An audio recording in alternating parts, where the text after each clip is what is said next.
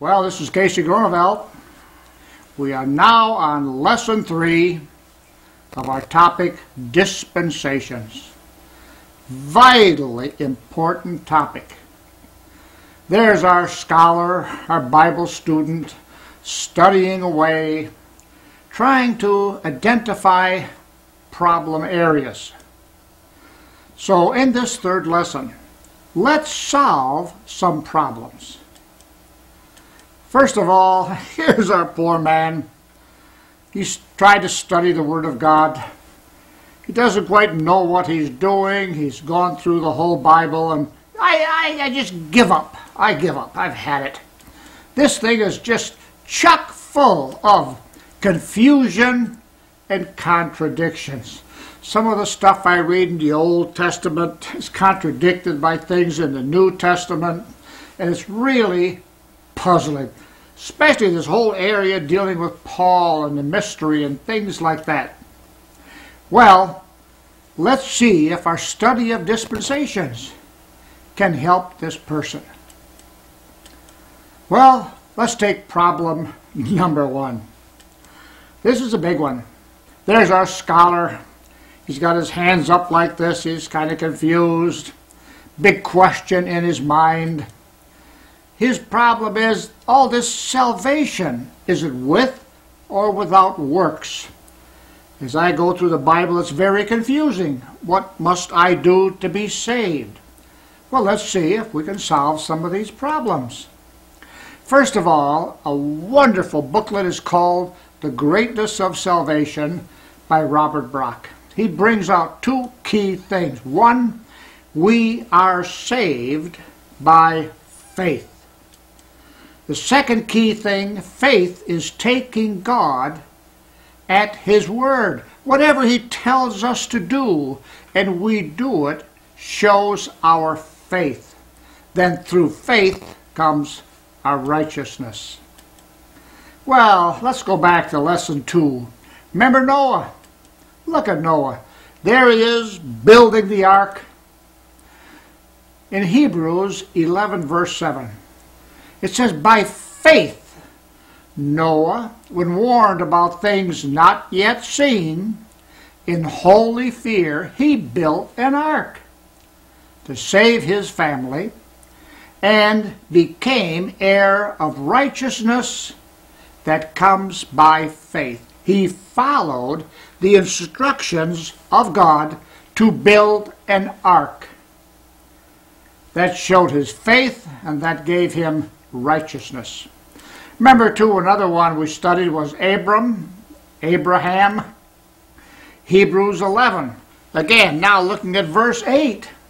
By faith, Abraham, when called to go to a place he would later receive as his inheritance, he obeyed and went.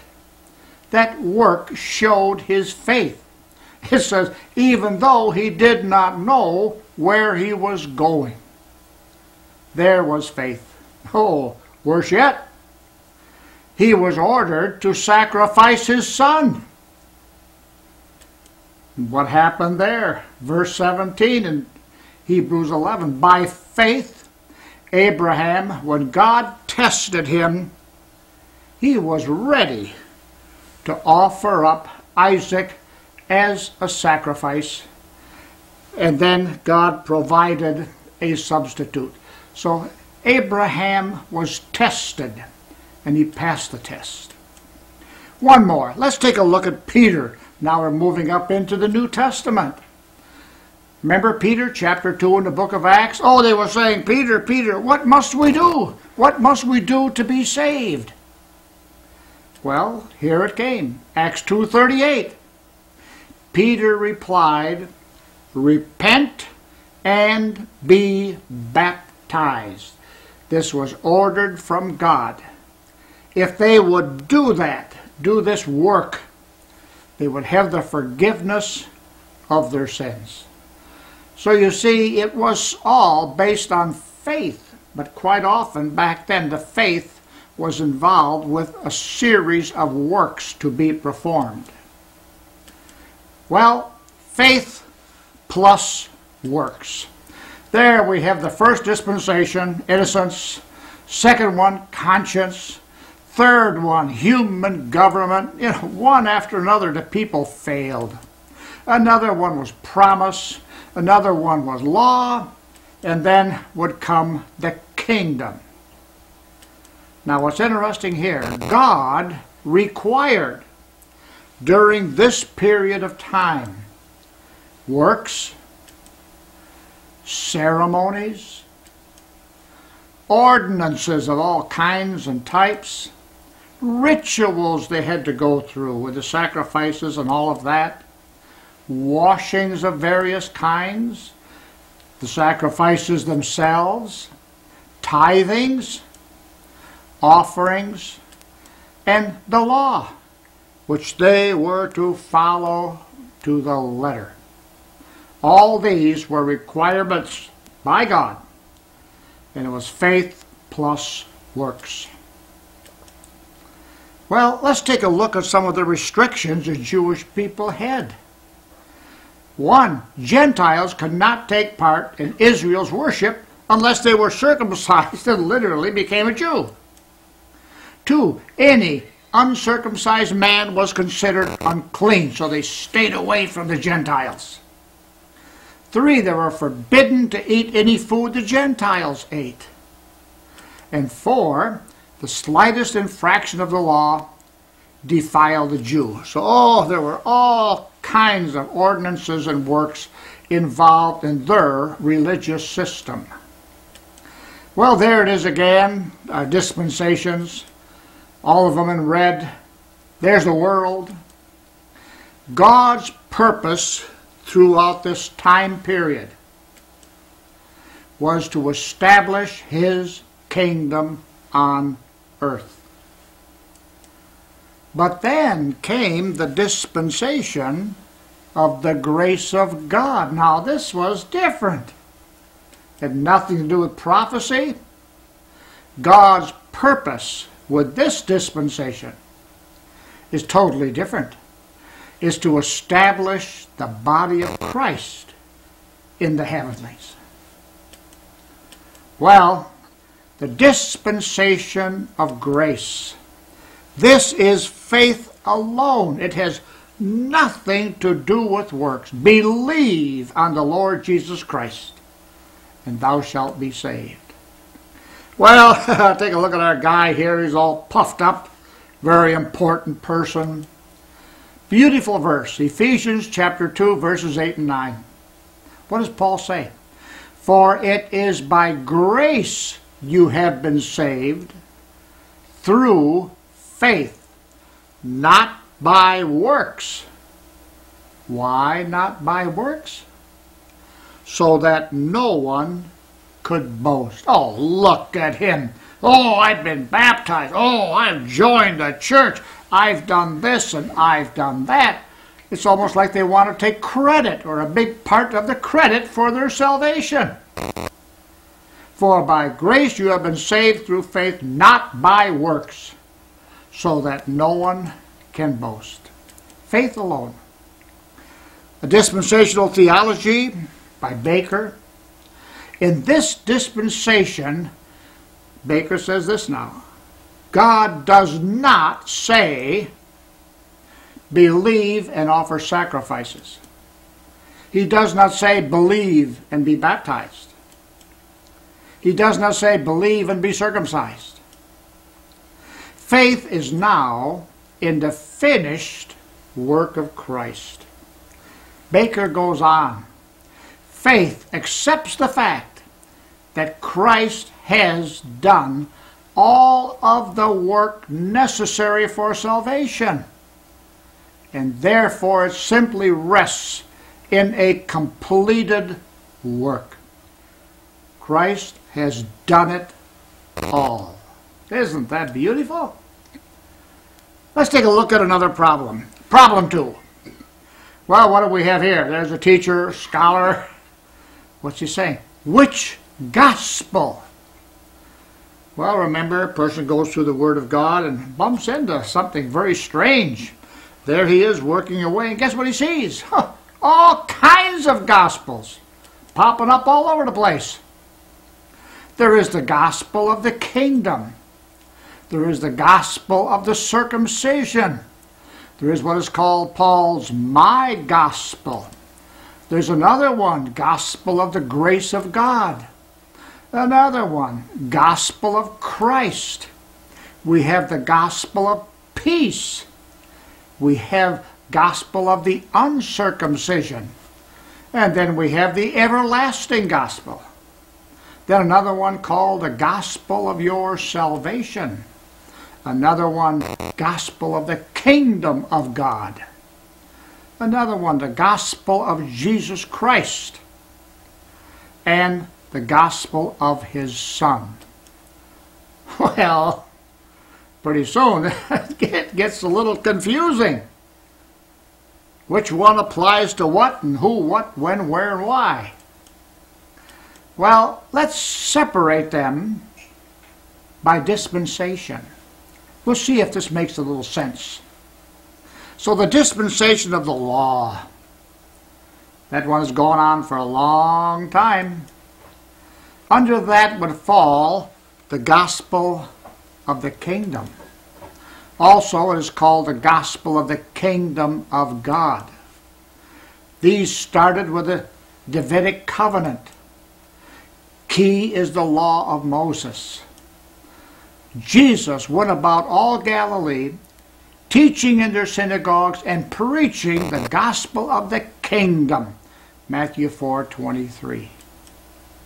Gospel of the circumcision. This was one of Israel's religious rites that they had to perform.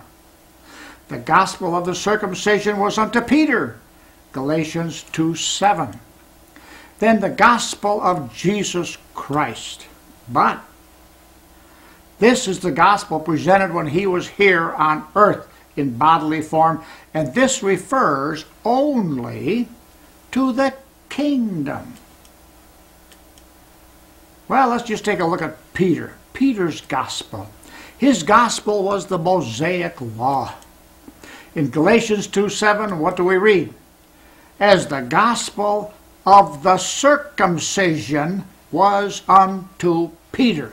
That was his gospel. This meant this gospel was to be presented to the Jew.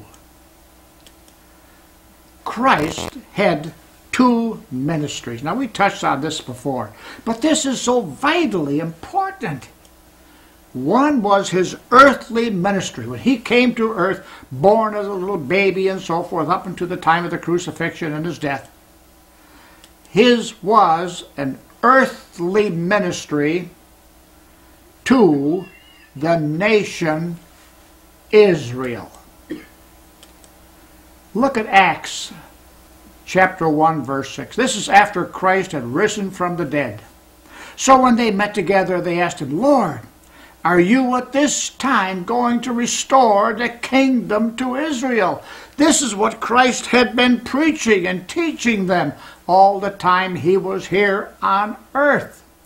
Are you going to restore the kingdom to Israel? This is what they were waiting for. That's why we call this the gospel of the kingdom. Now, the other ministry was a heavenly ministry. And this was concerning the body of Christ. This ministry came about after Christ converted Saul. Brand new, something entirely new. It was revealed to Paul and Paul alone, the apostle to the Gentiles. I'm a Gentile. That's why I follow Paul, as Paul followed Christ. This has absolutely nothing to do with the kingdom ministry or prophecy. None of this can be found in the Old Testament or in the four Gospels or even in the book of Acts. This is the gospel of the grace of God. See the difference in the two? Two are the great gospel, gospels of the kingdom and the gospel of the grace of God. Again, let's separate them by dispensation. Now we're looking at the dispensation of grace, grace of God. What falls under there? The gospel of the grace of God. The ministry which I have received of the Lord Jesus to testify the gospel of the grace of God. This is Paul now. Acts 20:24. Another one. My gospel. This is what Paul says. Why does he say that? Because Paul alone received it. It never went to the 12. It never went to the deacons. It went to Paul. Another one, the gospel of the uncircumcision. Well, the Gentiles are the uncircumcision. The other gospel of the kingdom was to the Jew. They saw that the gospel of the uncircumcision was committed to me, says Paul, in Galatians 2:7. Another one, the gospel of your salvation. The gospel of your salvation, in whom also after that ye received or believed. You were sealed with the Holy Spirit. Ephesians 1:13. The gospel of your salvation, in whom after that ye believe. So you see, it's based on belief. There's our faith. Believe. That's all we had to do. And another one, the gospel of Christ. Now, this one here is dealing with the grace, not the kingdom. Well, let's take a look at Paul's gospel. We looked at Peter's. Paul's gospel is grace. Galatians 2:7. When they saw that the gospel of the uncircumcision, or to the Gentiles, was committed, says Paul, to me. Well, let's take a look at another problem. Oh, this is a fantastic one. There's a little professor. When did the body of Christ start? Oh, this has caused more turmoil in denominations and churches for decades. Some say, oh, it started way back in Genesis. Some say, no, at the cross. It's all over the place. Big question. People search the Word of God and can come up with several different places where they believe the body of Christ started. Well, why is Pentecost so important? It's very simple.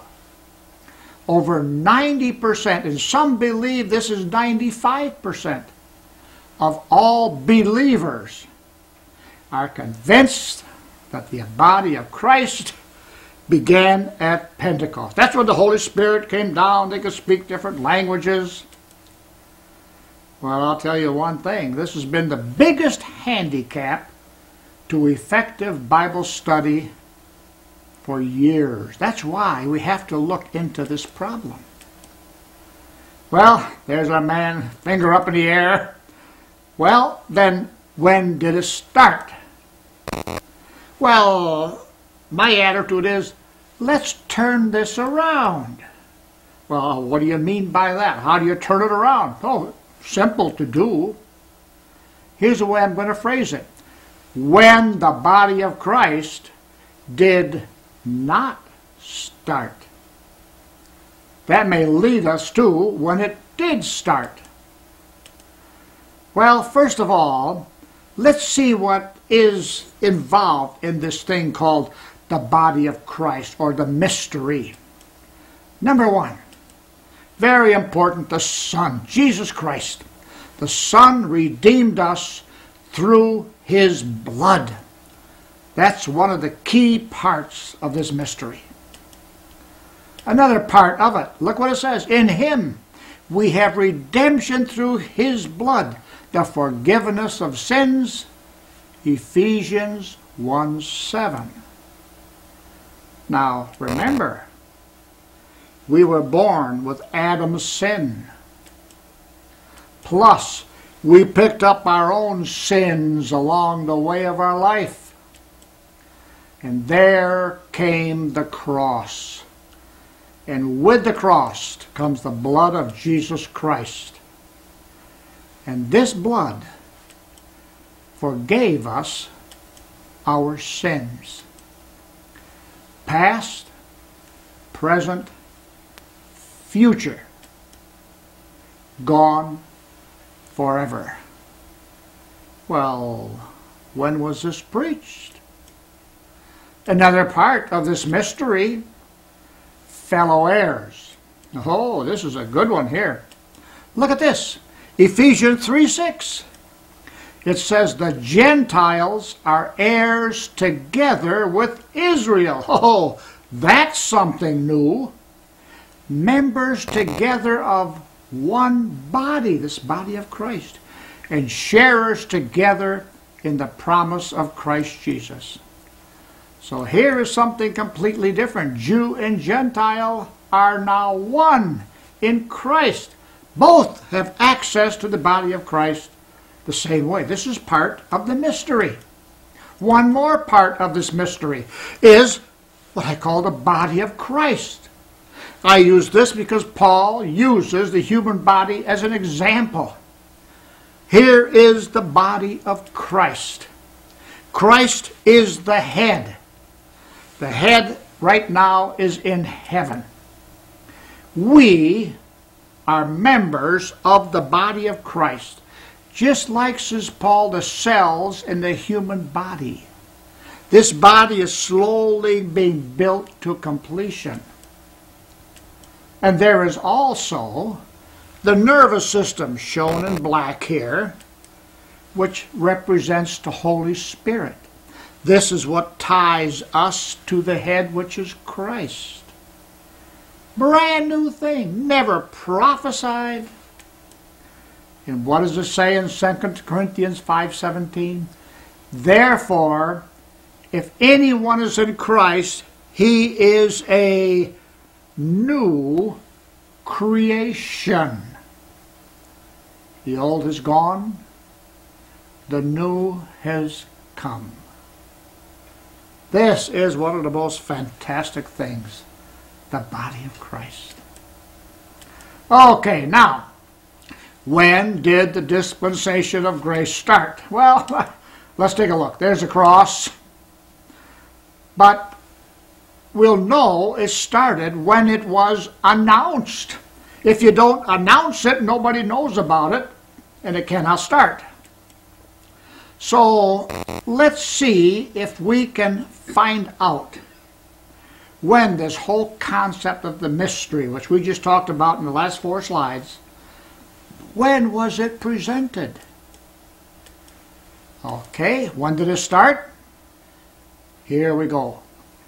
Christ was crucified, went into the grave, and he rose from the dead. Oh, what an opportunity here!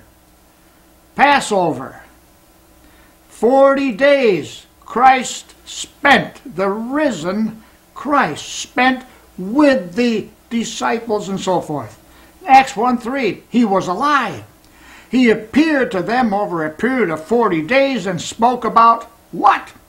The blood of Christ, the body of Christ, the beautiful thing called reconciliation. No, he didn't mention one thing about that, because the Bible says he spoke about the kingdom of God. This was still the gospel that was being presented. Then Christ ascended. 10 days later, Pentecost came. Well, up to this point now, there's nothing here about the cross, the blood, or the mystery. Well, let's move on. When did the dispensation of grace start? Well, let's go one step further. We move along now to what must I do to be saved?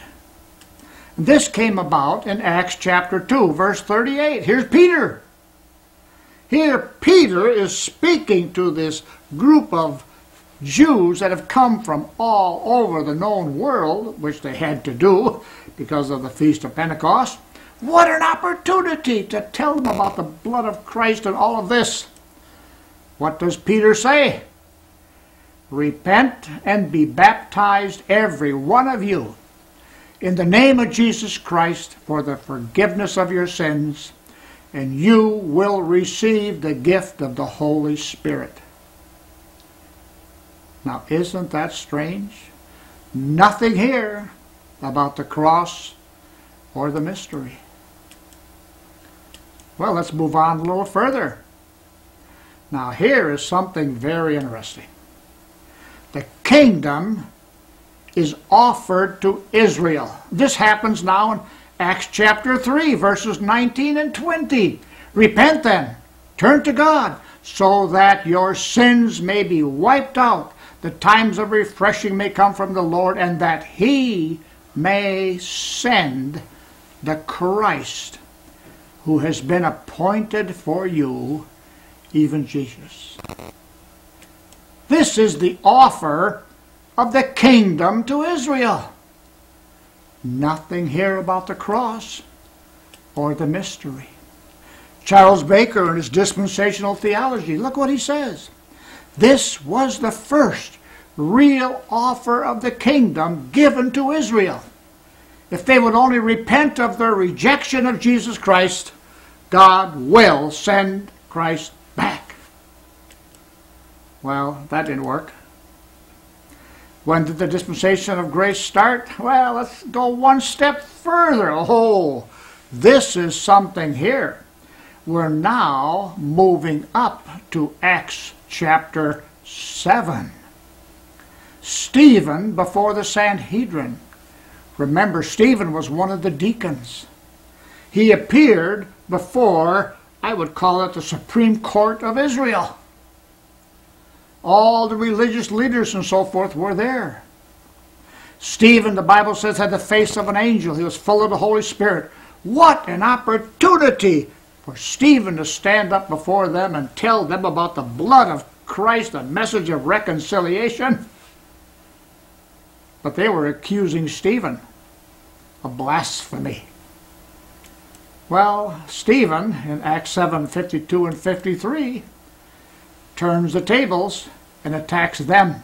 Which of the prophets have not your fathers persecuted?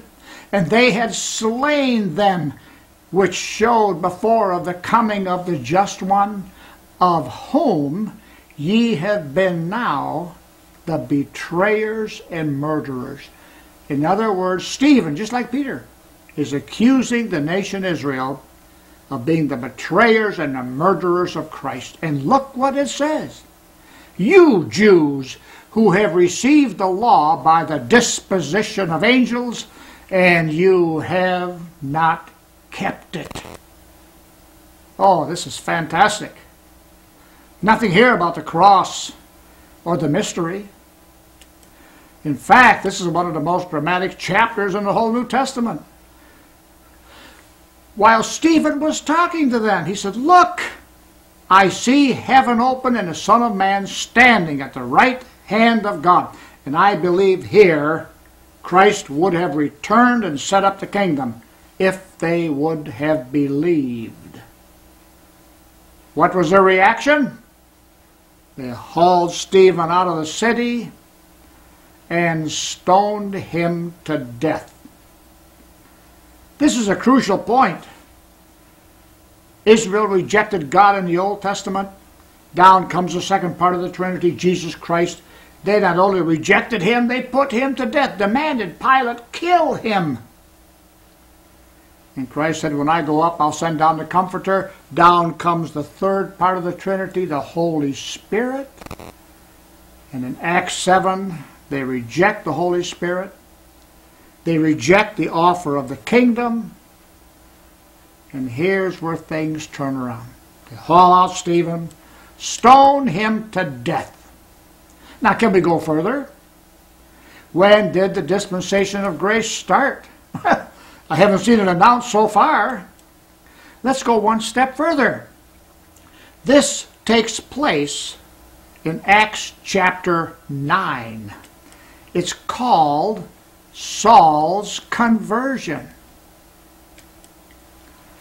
In Acts 22, Paul is before one of the kings, and he is explaining to them what happened to him.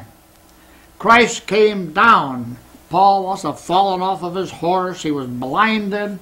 He was taken into the city, and Ananias was let in on what was going on. And Paul says, Ananias came unto me and stood and said unto me, Brother Saul, receive thy sight.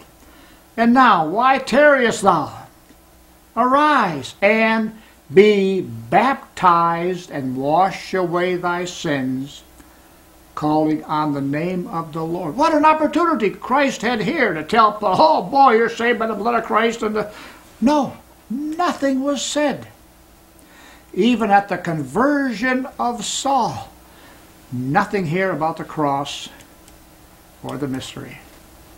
Now, up to now, there has been no mention of the body of Christ, no mention of the rapture, the catching away of the body of Christ when it's complete, no mention of the concept of reconciliation, Jew and Gentile. They were still separated. No concept or mention of the new location of paradise in the third heaven. Nothing about the baptism by the Holy Spirit, which puts us into the body of Christ. The baptism of Acts 2 was with the Holy Spirit by Christ. Nothing about the dispensation of the grace of God, and nothing about salvation without works. Well, where are we? You see, Saul was saved under the law. And then, with progressive revelation, little by little, Christ and the Holy Spirit brought Paul up to speed on this new thing he was to present. Now, the conversion happened in Acts chapter 9. Here's the thing called the body of Christ. When did it start? Well, all I can say is this. It started in mid-Acts. There is chapter 9, the conversion of Paul. There's chapter 13, when him and Barnabas are sent out. Where did it start? All I can say is this. It could not have started before chapter 9. Because all this had to be revealed to Paul after he was saved. Now, did it start at 9? Did it start at chapter 13? That's for another lesson. And now comes problem number 4. Oh, there's a fella, Bible under his arm. What's he got there? It says, Israel. What's going on here? Well, it's quite simple. The problem is this: taking what belongs to Israel. This is one of the biggest problems amongst denominations today in all the different churches. They all want a hunk of what belongs to Israel. They love to say, but we are spiritual Israel. There's nothing in the Bible that says that. Well, let's take a look. I call this the doctrinal shopping center. What's here? Remember the Great Commission, Matthew, Mark, Luke, John, and so forth. Look what it says up here. All these things. Cast out demons, sell what you have, heal the sick, drink poison, speak in new languages, handle serpents, raise the dead. A lot of people say, we follow the Great Commission. But, I don't want this one. I know I can't raise the dead. And some speak in tongues, some don't. Some handle serpents, some don't. What a mess. Then the baptism. Oh, to receive the Spirit, witness to others, after salvation, for salvation, church membership, child baptism. Gets confusing. What type of baptism? Pour, immerse, sprinkle, dry. And we can go on. Who to follow? Oh, we follow Jesus. We follow Peter. We follow Moses. We follow John. What type of salvation? Repent plus baptism. Remission of sins. Obey the law. All of these things were given to Israel, not to the Gentiles. Much of this came through the Old Testament with the law and what Christ was preaching when he was alive here on earth. All of this was given to Israel, not to the Gentiles.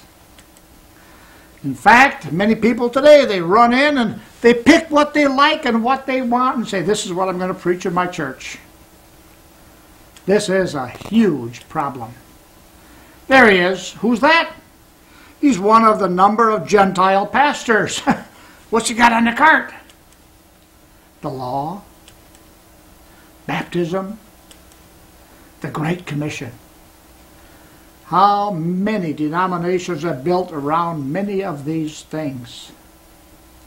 Why steal what was given to Israel? To Israel only. Matthew 15:24. When Christ was here on earth, what did he say? He answered, I was sent only to the lost sheep of Israel. His ministry on earth, Matthew, Mark, Luke, and John, was to Israel. A kingdom message, not to the Gentiles. Matthew 10, verses 5 and 6. These 12, the 12 apostles, Jesus sent out with the following instructions. Do not go amongst the Gentiles. Stay away from them. They're dogs. Go rather to the lost sheep of Israel. Again, a dispensational theology, wonderful book by Charles Baker. The ministry of Pentecost, and for some 7 or 8 years thereafter, was to the Jews only. Let me just jog your memory a little bit. Remember lesson 2 on dispensations? We talked about the dispensation of promise. Remember, here's Abraham. Through him was started a new people called the Jews. And then came the dispensation of law. This was for the Jews only. Remember this now. When that happened, where were the Gentiles? Remember, we talked about this. They were put on a shelf. And I want you to see this verse again. Boy, this should be underlined in your Bible. Ephesians chapter 2, verses 10 through 12.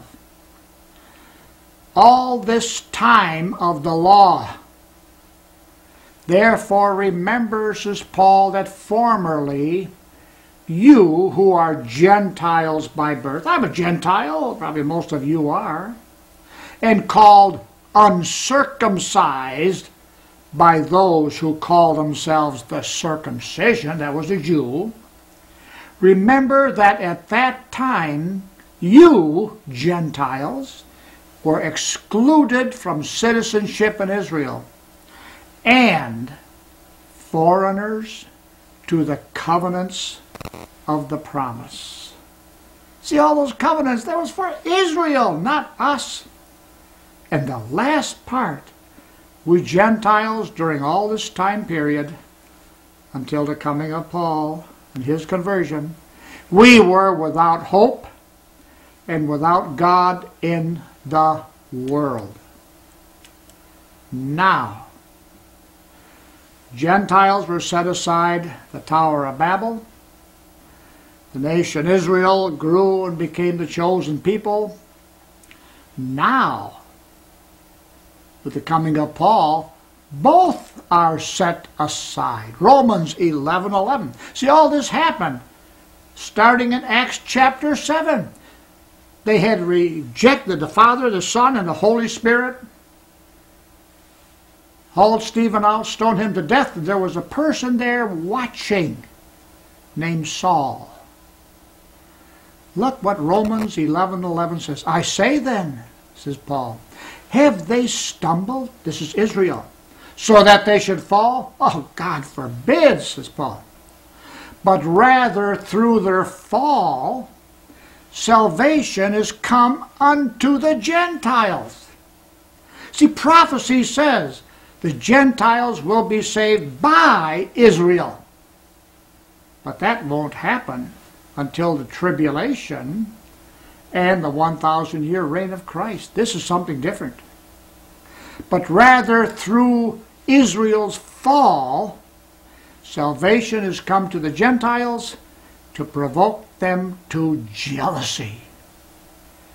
And remember, about AD 72, the Romans came in, pulverized Jerusalem, destroyed the temple, and from that point on there was no temple, no priesthood, no sacrifices. Why was this done? To provoke them to jealousy. What a beautiful thing. Now can come a new program. Because now in Romans, Paul can say, there is none that seeketh after me or after Christ. Not one. Now is the start of something brand new. This is that message of reconciliation. Now Jew and Gentile are one to build up this body of Christ. Galatians chapter 3, verses 27 and 28. For as many of you as have been baptized into Christ. We are baptized into Christ by the Holy Spirit. This is a dry baptism. We then put on Christ.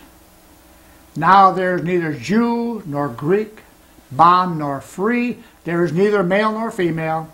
For ye are all one in Christ Jesus.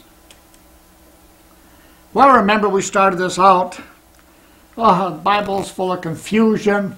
It's full of contradiction. Now you can see how the study of dispensations can solve most of the problems in the Bible. Now, the confusion and so forth is changed into a clearness. The Bible is now clear. I can understand things. It is understandable. Because now with the study of dispensations, we can see what belongs to who. Why do we follow Paul today? Well, it's quite simple. Ephesians 3:2. Paul says this, if you have heard of the dispensation of the grace of God, which is given to me, to you word, it was given to Paul by the ascended Christ, not Christ when he was here on earth. And it was given to us, the Gentiles, because Paul says, I am an apostle to the Gentiles. So, what's our battle today? I love this verse, Ephesians 3:9. I take this as my charge, what I do with my little ministry, to make all men see what is the fellowship or the dispensation of the mystery, which from the beginning of the world hath been hid in God. Well, there he is. I call him Two-Gun Pete. Well, who's he? Well, this battle, presenting this to people, we need two guns to win this battle. The first, this is one you've heard so many times, we must rightly divide the Word of God. Well, the problem is, how do you know what to rightly divide? Until you first study the Word of God dispensationally. Now you know what belongs to Israel, what belongs to the body of Christ, and you don't want to mix the two together. Well, Without these weapons, you'll get blown away. Here's our little cowboy again with his little pop gun. He doesn't understand all this. The Bible is confusion. Ephesians 4:14, then we will no longer be infants tossed back and forth by the waves and blown here and there by every wind of teaching or different doctrines, and by the cunning and craftiness of men in their deceitful scheming. There's a lot of religious programs on TV today that are teaching a totally different doctrine. So without those two weapons, you'll get blown away. Why do we need to study so much? Why is home Bible study so important? Well, we must study. There he is, books out, papers out. He's studying the Word of God. Why? Ephesians 4:12. Now this is in the King James. For the perfecting of the saints, that's us. For the work of the ministry.